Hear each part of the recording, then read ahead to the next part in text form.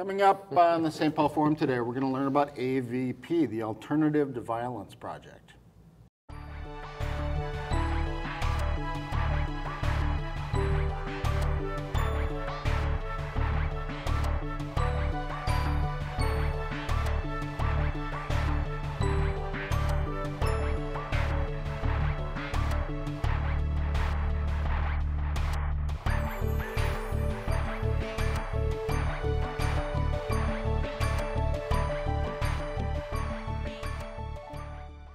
Welcome again at the St. Paul Forum. So with me today is Joann Perry and Tom Maher, and these folks volunteer with the Alternatives to Violence Project.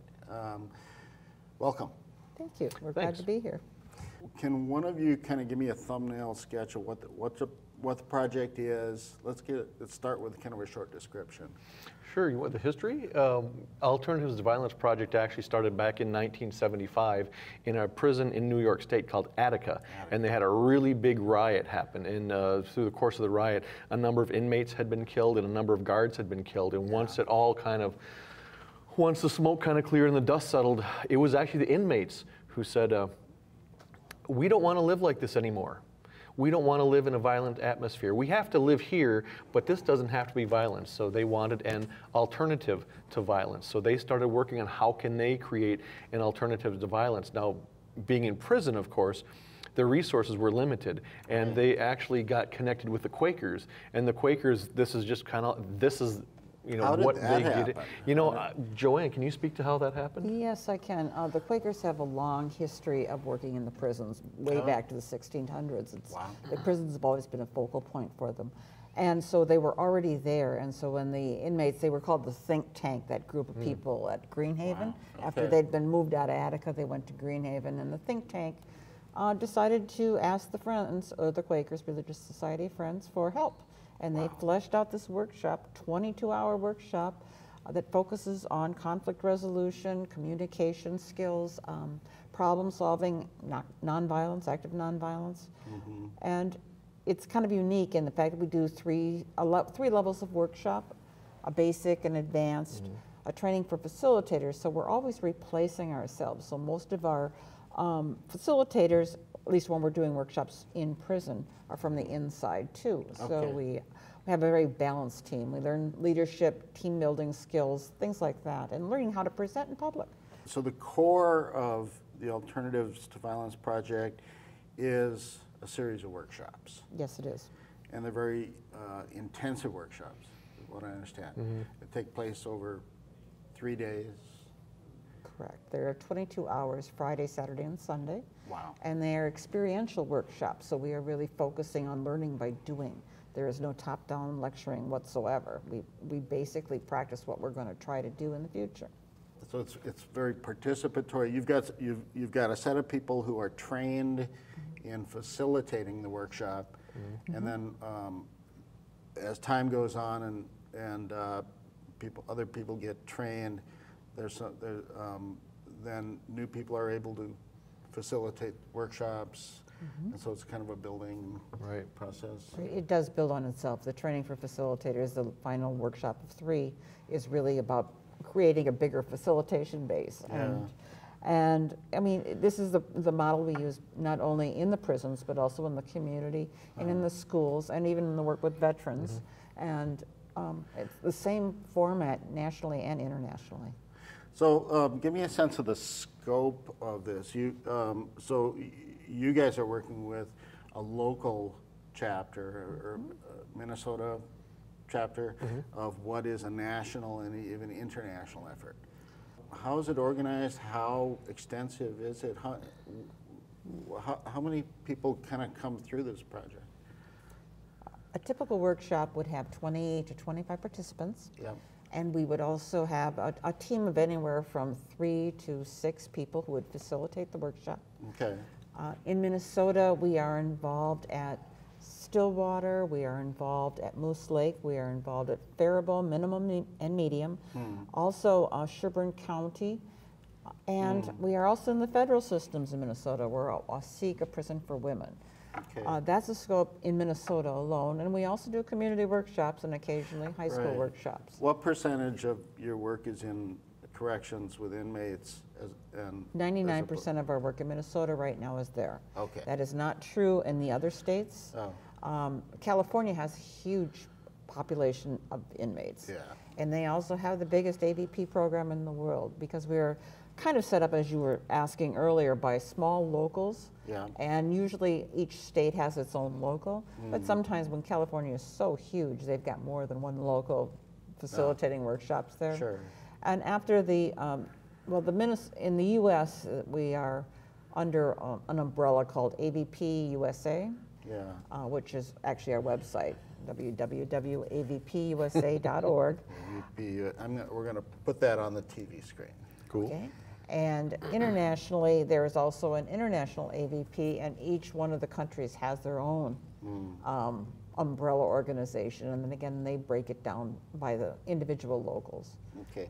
And in Minnesota, or locally, the sponsoring local organization is Friends for a Nonviolent World. Correct. It has a grassroots component, a very local component, but there's some coordination, or what kind of support do you get from, is there a national organization that feeds into the work that you do? Or? Well, the national organization sets up guidelines Yeah. for presenting and what are the minimum pieces that need to go into a workshop. But the national office is actually here at the Friends for a Nonviolent World office. So Yeah. we are part of the national and the local effort right now. But no, there is not a governing board, so to speak, except. All right, so they will provide you with some resources, the manuals that Right, you use, right. the curriculum, if you will. Yeah, and an interesting thing about it is, so she said we've got the basic and the advanced and the training for facilitators. Yeah. And the basic, they're basically all the same, but you may do some different exercises from weekend to weekend. But what's really interesting is when you get to the advanced, in the first night you do kind of do some team building and kind of create the circle and kind of create the group. But at that point, at the end of that night, we ask them, what do you want to learn? What do you want to work on? What's the challenge that you have? So we actually take what they want, and the rest of that weekend is totally unique because it's what about that group of people, what they feel would benefit them the most.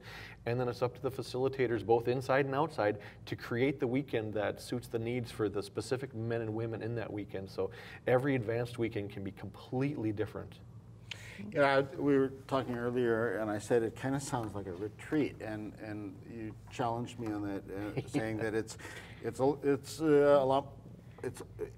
really hard work, and so tell me about that. I mean, is there a need to kind of get past people's initial defenses or something to get down to the level where you can really engage? I think so, and I think it varies from person to person. With interesting thing is, I've been on a number of weekends, and on at least 2 separate weekends, at the end of the weekend, we usually ask the people, they have an opportunity to say what they got out of the weekend. On 2 different weekends, I heard 2 people stand up and say basically the exact same thing. They basically said, the reason I came here was because I talked to my probation officer, correction officer, whatever. They said I needed more hours, I needed another certificate in my folder. So I need another certificate, so I'll sign up for this AVP thing, I'll go do it, I'll get my certificate. So I signed up, but then they say, but I got here not really expecting to do anything, and now I'm here at the end, and they both said, there's something different here. There's something about this. And they both said, I like this. I think there's something here for me. So they kind of went into it just to get their hours and their certificate, and they came out of it thinking, there's a different world for me. There's a different opportunity for me. There's a different path I can take, path I can choose. There's really something here that can really benefit me. It was really powerful to see 2 different people on 2 different weekends have that same response of just wanting the certificate and nothing else, and really coming out with something of value that they can use. There are different kinds of groups that you might join or go to for different life situations, and a lot of those you can keep going to on a regular basis. So if you go through the workshop as a participant and you want to stay connected to this or keep how do you do Well, that? that's kind of, well, the third is the training to facilitate. Okay. And they can do the training to facilitate, and if they feel like, I'm good, I've done all the courses, I don't want any more, then that's fine. But a lot of them really kind of go, they get to training to facilitate, and now they get the opportunity. They can go through basic again as a facilitator. They can go through the advanced as a facilitator. And it's kind of twofold, because I'll hear them say, I really want this because it's really good for me, and I want more, and I want more depth in what I'm getting. But they're also starting to say, I want to give back too. I want to help the next guy. Right. They gave this to me. Yeah. I want to give back. So they can continue to come back to the weekends, not as a participant per se. Obviously, facilitators participate, but it's in a different way. And even your first time facilitating, it's a learning experience. Each of the courses is a learning experience. And even if you facilitated 2, 3, or 4 times, you're still learning. I've done a handful of weekends. I'm still learning. Joann has done several handfuls of weekends. I'm guessing she'll say she's still learning. So yeah, it's always and you see that once there's a thirst, there's a hunger for something different and to learn. And I think the leadership thing too is possibly something, they may have been in positions their entire life where they've been told. Right. Now they can actually lead, and they can step into something different, in an authoritative power that's not a bad authority, it's a good authority. Yeah. So it's really something that I think they're really drawn to, and they really like coming back for what they can get and give from the facilitator position. Yeah, that would be really empowering. You were going to say? Yeah, very recently, O.J. Simpson was on national TV and in front of his parole board, and when he was asked what was the single most important thing he did, he said it was the Alternatives to Violence program. Nice. He said it should be mandatory for everyone, but what I really learned was I learned that I didn't have to go to violence, I could have a conversation, which is a lot of what we teach, is that you've got a choice. There are options available you may never have considered, but they are there. Yeah, and the old saying, you can't teach a new dog or old dog new tricks. I don't know how old OJ is, but he's up there, and he's, by his own statements, he's learned that there is a difference, that you can teach that old dog new tricks, you can learn, and you can change. And I mean, that's a great testimony right there. I want to add in there, though, that also the veterans groups are finding AVP very effective. Ways of getting over the PTSD, to reintegrate back into society, ways to tell your story, and a chance to give back. People learn to heal. It's a self-healing program, I think, at its most basic level. Is we learn that we have choices, we learn that we can do something differently, we can learn that we can stand up and speak for what's important to us. And that's where it can be really challenging, especially in the basics, is it's the healing part, because a lot of the guys feel like, oh my God, here comes this emotion that us tough guys, we don't feel emotion. We're not supposed to have emotion. And they feel they're gonna cry. Well, can't cry in a room full of other guys, and so there is that challenge. So it can be really draining and emotionally healing, and so all of them have the option at any point during the weekend, if there's an exercise they don't want to do, they have the option not to participate. And I've seen some exercises that were really challenging where more than half of the guys in the group chose not to do it, and that's their right, but then, when they do get into it and do it, the healing happens, and there's a lot of great stuff that goes on. But it's not easy. It's tough work for them and for us. Well, it sounds like a real kind of paradigm shift too, and it makes me realize that in this society, I'll say, in the education that we get, and the entertainment that we get, and the news, and the education, and even the politics that we're exposed to, it's all about conflict. We're never taught how to do conflict resolution as an option, and there's parts of our culture that have this macho kind of confrontation, and if you're in an environment like the military or in corrections, obviously it's even harder. Yes, it is. And I love what you said about paradigm shift. I was on a weekend with one guy and we were talking, and he was saying that one of his challenges, he doesn't want the conflict, he doesn't want the violence, he doesn't want the aggression. But as someone's talking to him and they're escalating and he's escalating and they're both kind of escalating their voices, he's like, how do I get out of that? What do I do? Because that's not what I want. And we're just kind of riffing on some ideas. I said, you want to try something? He goes, anything you can tell me.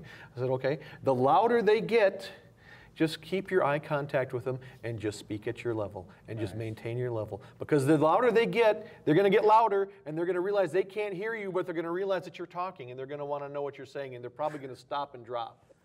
And they're probably going to listen. So stay focused on what you want and just keep talking at your level, speaking what you want, and saying, I want to talk to you, I want to have a conversation, but I don't want to be screaming. And if we want to continue, let's keep it like this. And it was like, it was like he had never even considered that as a possibility, but he loved it. He was like, I almost can't wait to get out there and get into some kind of, so I can try that, because they want to try these skills, they learn these skills, and they really want to try it. So it was real.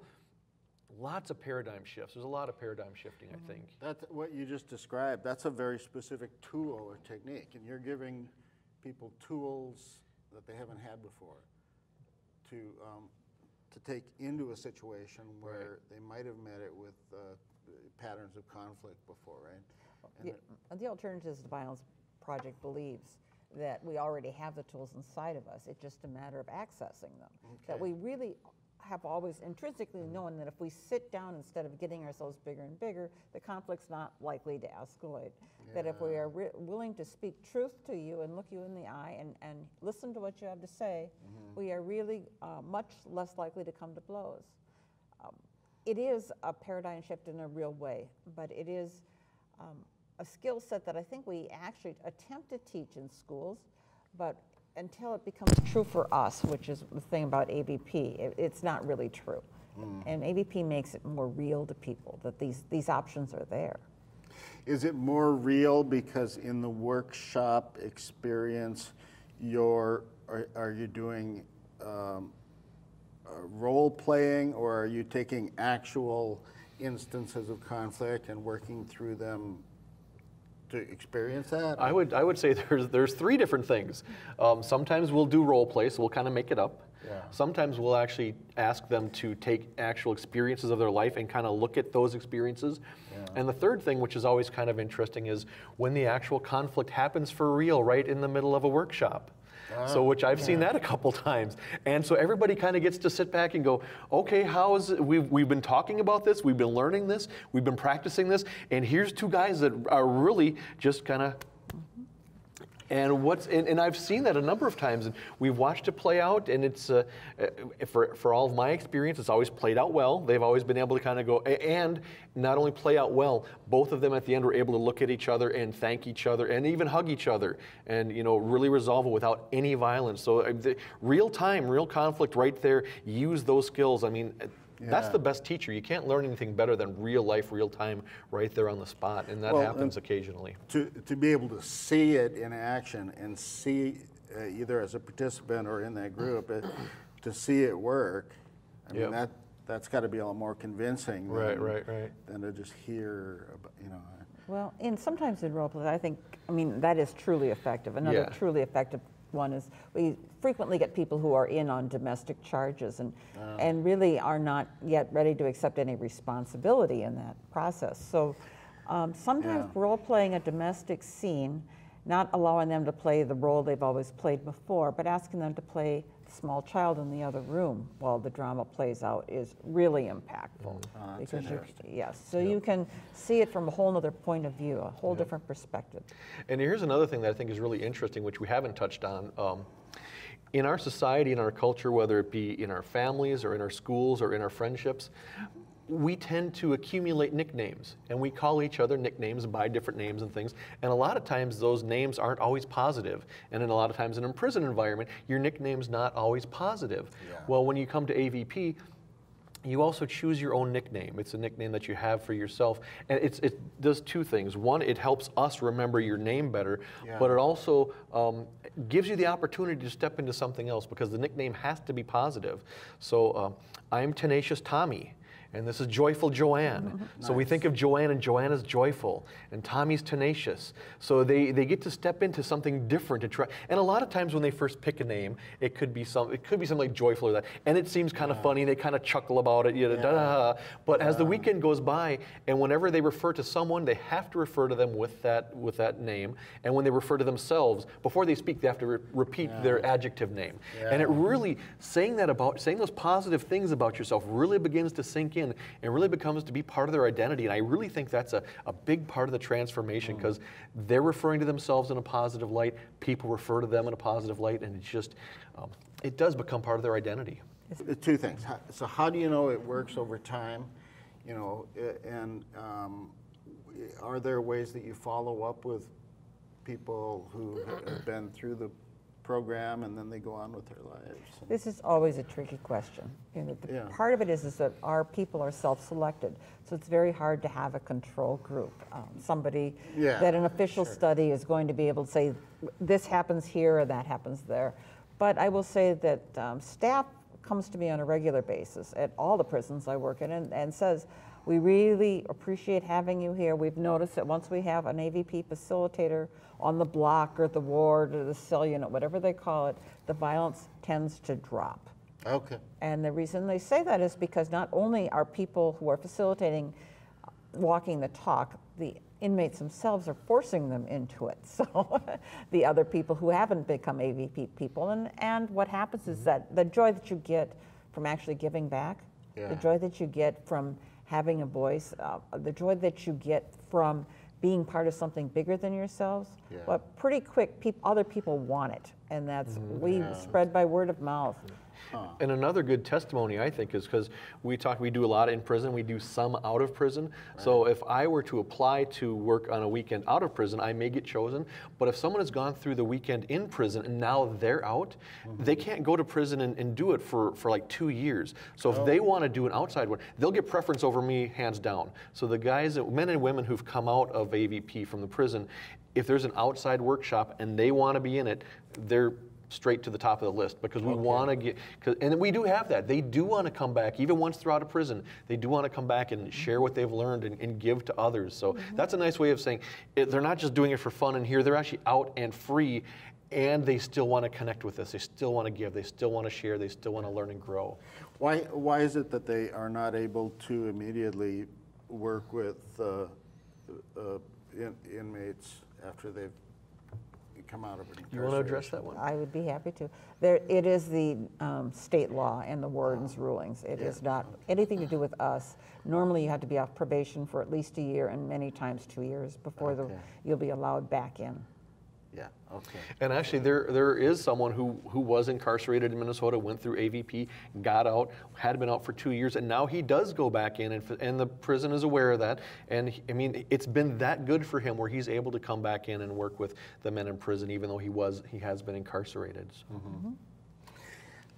For people who want to know more about this, what are the resources that how can they find out more about it, or how can they get involved or support the efforts?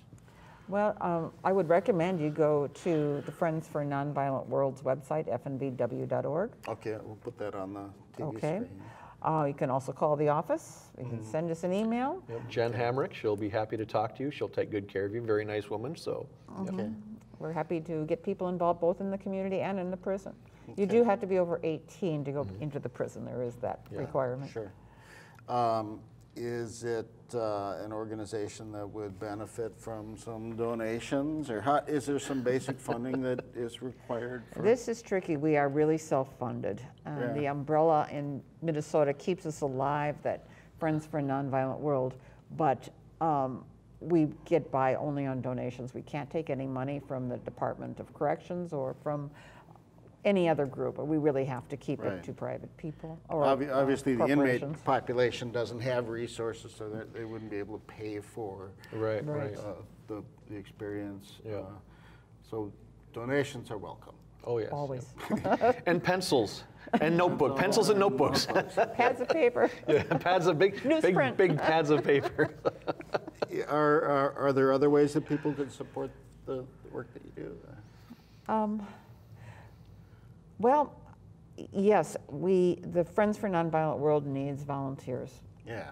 For other programs, or in addition to help supporting AVP. You don't have to be a facilitator to support AVP.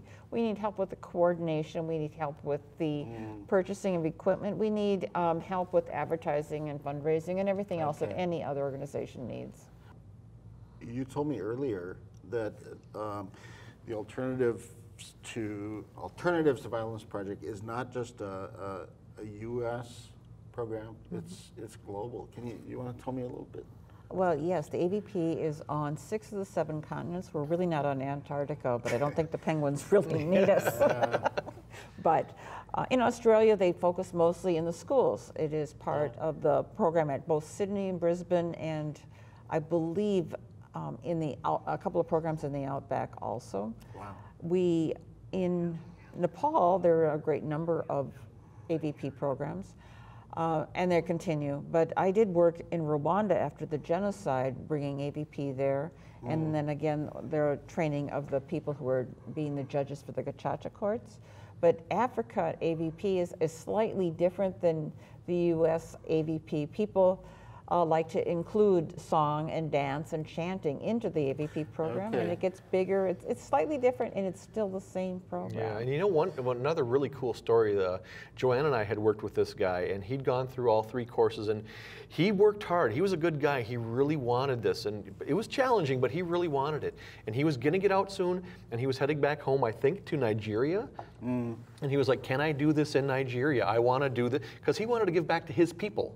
You know, he wanted to go back to Africa, go back to his country and do this with his people. And we said, yeah, we'll have our contact here. I don't know if it was Jen, but someone at AVP Minneapolis. We'll contact AVP out in Nigeria. We'll tell them you've done all this, and we'll do what we can to get you back in prison in a good way, back in your own country. So he was really fired up that he could leave here, looking forward to going back to his home country and being able to come into AVP and facilitate and help his own people with some of that stuff too. So that, I mean, I think that was just fantastic. Have you worked outside the country in this? I have not, no. But you have? Yes, I have. You said in Rwanda. Any place else? I'm trying to think. I think I did a workshop once in Canada, and I was trying to do one in it was Hanoi. I was trying to get to Hanoi, but there was something went wrong with the plane. But I was scheduled to be there, but I couldn't do it. Nice. So. It sounds like what you're saying is that it can be an important approach for reconciliation after. Yes, it was kind of amazing that both the Hutu and the Tutsi, the 2 warring tribes through the genocide, were able and willing and grateful to be in part of the workshops together at all 3 levels. And that work has also continued. For a while, the UN took over the program in Rwanda, but it's gone back to the African Great Lakes Initiative, which has expanded their reach to Burundi, Rwanda, Kenya, Tanzania, and the Congo. So, is there anything else you want to tell me about AVP? All are welcome. That's great.